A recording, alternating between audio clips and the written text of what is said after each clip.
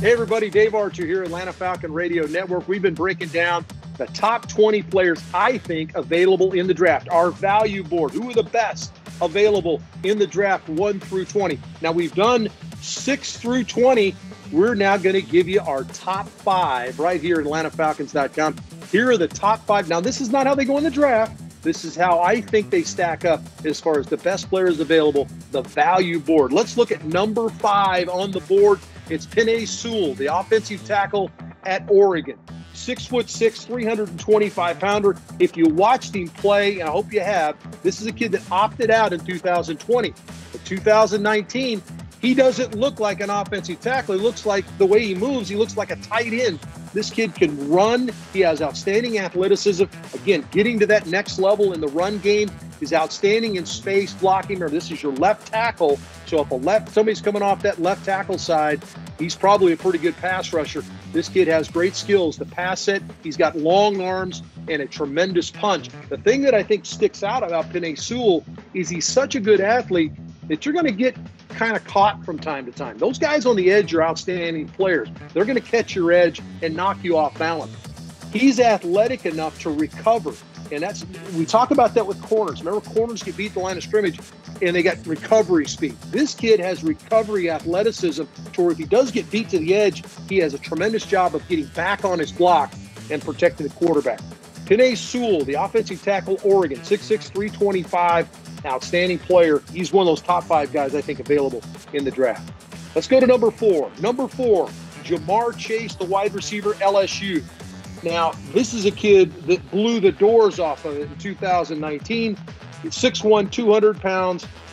He didn't play last year. Again, we've got another opt-out. So here's a kid, much like Penei Sewell at 5, did not play this season because of obvious reasons, the pandemic, the worries, and all the things that went with that. He began preparing for the National Football League, and he is ready to roll. This is a kid that is not just a up-the-field guy, or just because Joe Burrow was his quarterback in 2019, he lit it up. Now, this is a kid that has all the skills. He runs outstanding pass routes. He has decent short area quickness.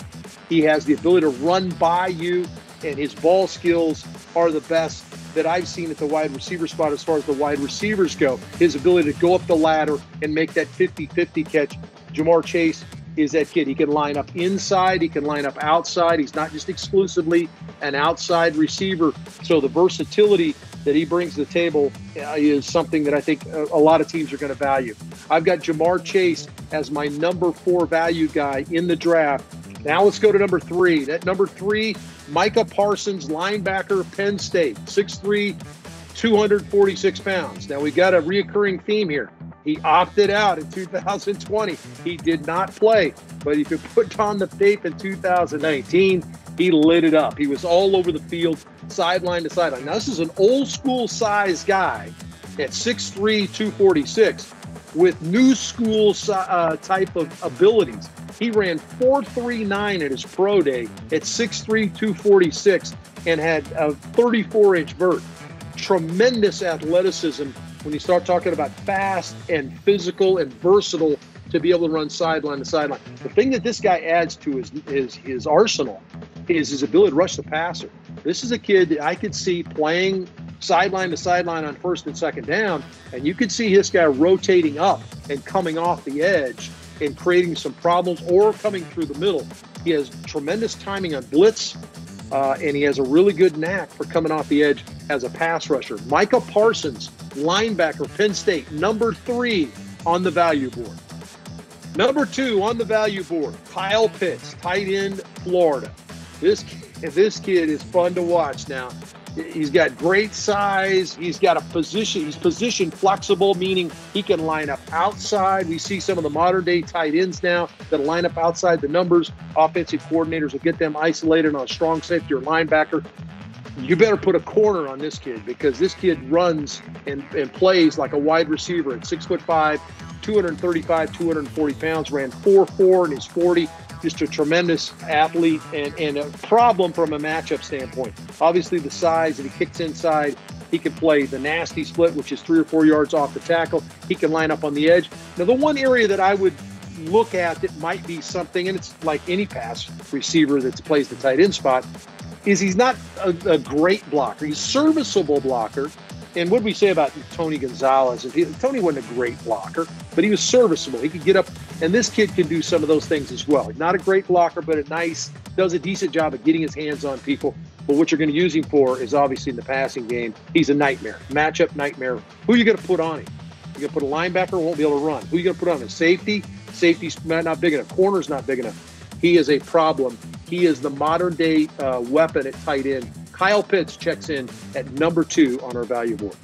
Number 1 on the list. We've gone all the way from 1 to 20. Here he is, number 1, no secret, Trevor Lawrence, the quarterback from Clemson.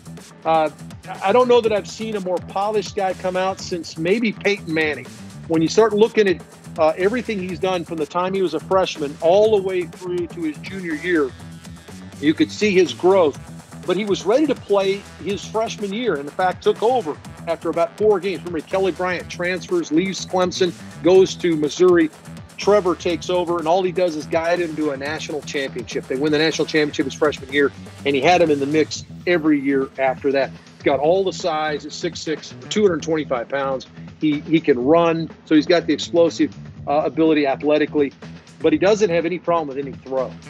He shoots it across the field. He can throw. He throws with touch, throws the ball down the field. I think the only question mark you have is sometimes he trusts his arm too much. And this is some of the things. I'd rather have a guy that feels like he can fit it in there and I'll choke him back than a guy that doesn't feel like he can make that throw, right? This kid can make all the throws. All we're going to have to do is kind of correct some of the decision-making and say, hey, let's not take that chance. Let's not take that shot right here. Trevor Lawrence, number 1 on the value board for me. I think for a lot of people, Trevor Lawrence probably sitting there at number 1. There you go. There's 1 through 5. We've given you 1 through 20. Love to hear back from you. Archer QB16, if you want to hit me up on Twitter, we'll talk about it, chop it up. You give me your 1 through 20. Love to hear from you. But it's all right here on AtlantaFalcons.com. Thanks for listening.